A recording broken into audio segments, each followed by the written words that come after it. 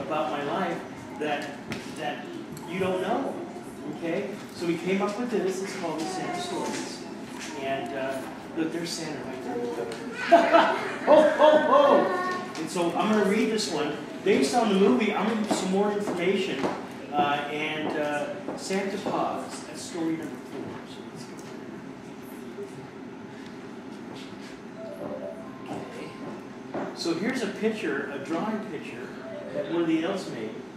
Okay, and that's Santa Paws there. Okay. Now we're going to read you the story of Santa Paws. Okay. Well, children, you all know Santa loves you, but Santa also loves animals. One of the greatest joys is taking my dog Snowy for a walk. I'm going to tell you a story about Snowy. Every time I have been away and come back home, Snowy always runs up to meet me and nearly knocks me over.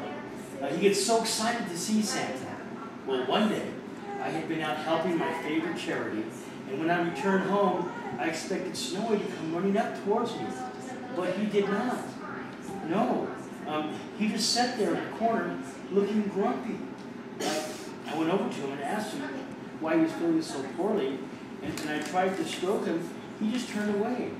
That upset Santa. I asked Mrs. Claus what had happened to Snowy to see if she knew why he was acting like this. She told me to come into the kitchen, and she would tell me. Well, it turned out that Snowy was upset because at Christmas, all the animals are left out, and he wanted to be Santa Paws. Well, I thought what a great idea this was, and went back into the room and said to Santa, so I said to Snowy, what a kind dog you are for thinking of your friends. So from this day on, you will be known as Santa Paws. Well, he jumped up and was wagging his tail. I could see he was very happy. Well, listen, right, Mrs. Claus, you have to make Snowy his own Santa suit and hat, and he will have to tell the elves to start making presents for all the animals. And here he is in his Santa suit and his hat.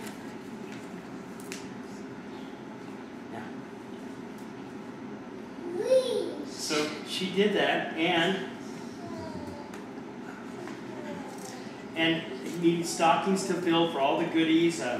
We need new cages, new beds. The lists are endless, but we can do it. I told the wife excitedly, thinking how happy all the animals would be all over the world next Christmas.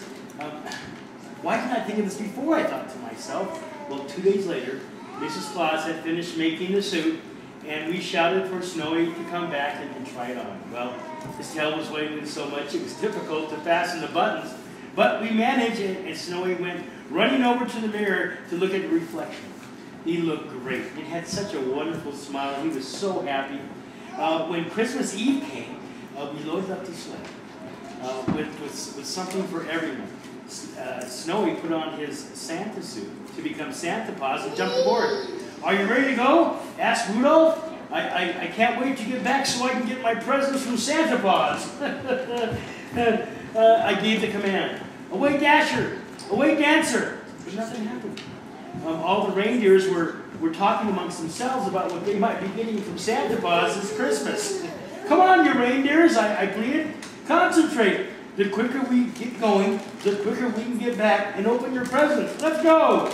Well, we went speeding off and into the sky, faster than we have ever done before. And before I knew it, for the first time, I heard ho, ho, ho, followed by woof, woof, woof. That was Santa Paws. He had arrived. So, from now on Christmas morning, when you open up your presents, so will your pets, thanks to Santa Paws. Wow, you like that?